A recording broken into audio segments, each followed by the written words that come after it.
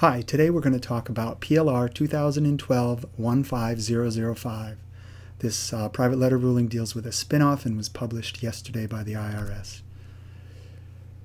The structure for this PLR was that there was a foreign parent, owned a U.S. subsidiary 3, and it also owned distributing 2. Distributing 2 owned distributing 1. Distributing 1 owned sub 5, sub 4, sub 6, and controlled 1. Distributing 2 was the common parent of an affiliated group. Sub 3 was not part of that affiliated group.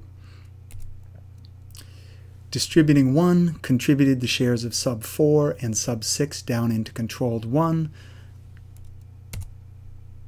Distributing 1 then distributed the shares of controlled 1 up to distributing 2. Distributing 2 formed controlled 2 and contributed the shares of controlled 1 into controlled 2.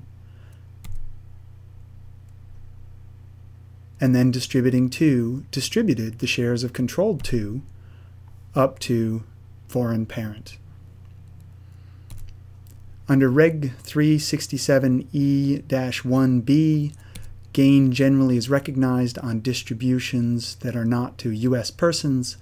However, there's an exception under -1C that says if the distribution is of a domestic corporation, then no gain is recognized. Thank you for watching today. I hope you enjoyed the video.